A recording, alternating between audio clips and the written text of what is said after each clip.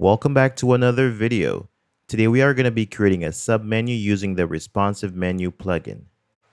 And if you'd like to launch your own disposable WordPress environment, check out this service. It's called InstaWP. It has amazing features even with the free version, and the pro version is also quite affordable. So check out their website at instawp.io. Alright, so the first thing you want to make sure of is that you have the Responsive Menu Pro plugin, and you also need to ensure that you have a menu created, a WordPress menu. So hover over Appearance, then click Menus.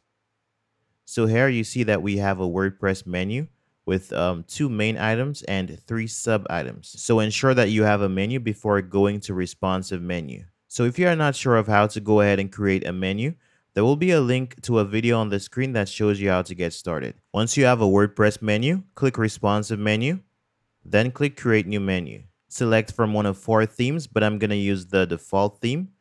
Once you're done, click Next. So now you just want to choose a name for your menu. I'm going to call this Sample Menu.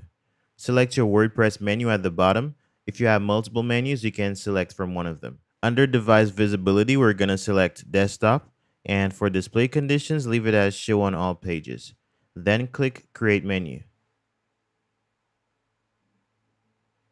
Okay, so here we have a mobile device with our menu. So if we click this toggle button, we can see this is our responsive menu. We also have our two main items. So let's expand samples. Here we see our sub items. So this is our sub menu. To customize this, let's go over to mobile menu. Here you can customize the container as well as the toggle button. So let's customize the container. All right, let's get out of this. Okay, so here you can toggle these menu items on and off by simply clicking the toggle switch. So you can select which of these elements you would like to be displayed in your menu. And to display the options for each element, all you need to do is click the bar or the plus icon to expand it. And once it's expanded, you can scroll down to configure your option.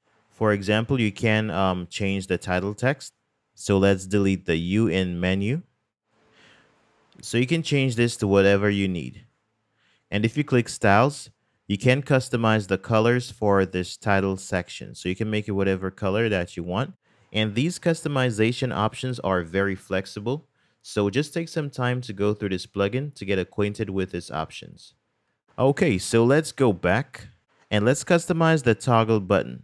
So this is this green button here. It's in an active state, so its color is green. You can always change its color as well as its width and height.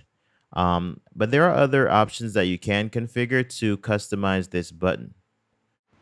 Okay, so now let's go ahead and click Menu Styling. Okay, so you can use these options to style your menu.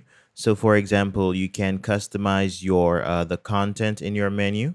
Let's click Styling. Here you can customize the color of your menu. For example, this is the background that we're changing to red. And if we go back, let's click Item Styling.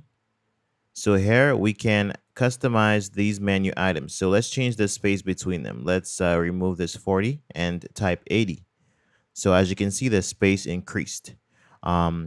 Let us set it back to 40. If we click Submenu, we can change the spacing for the submenu as well. So let's change it to 80.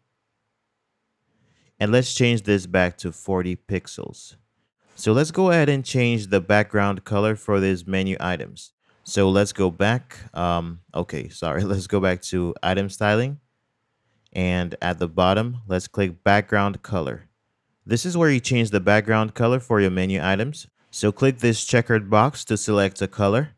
So you can choose from the colors at the bottom or select your own color. Let's just make this orange. Okay. So this is how you change the background color. And if you want to make these changes on something like a tablet or a desktop, all you need to do is click the icon next to the color selector to change it from mobile to tablet or desktop. All right, so let's move over to header bar. Click Enable Header Bar, then click Update at the top of the page. So this is basically this bar that runs at the top of the screen right here. And as usual, you can customize this. You can choose to toggle these options on or off. So for example, we can turn the title off. Let's click this title button to turn it off. So click update once you've done this. And as you can see, the title disappears. You can turn it back on, click update, and it's back. Let's go back. And by the way, let me show you guys what the header bar would look like on desktop. At the bottom, switch to desktop. So this is what the responsive menu header bar looks like. We have a hamburger menu, but we can always change this. Let's go back. Let's go over to settings. Click general settings. So these are the menu items that we first configured when creating the menu. You can change these at any time. Click back and let's go over to advanced settings. So here we have device breakpoints. So we have mobile as well as tablet. So anything under 600 pixels is considered mobile, and anything under 8,000 is considered tablet, but that's a bit much. So let's change this to about 1,000 just as an example. And what we want to do is click update once we've made that change.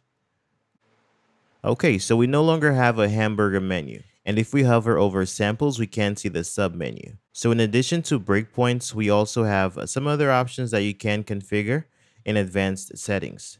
Now let's add a background to our submenu.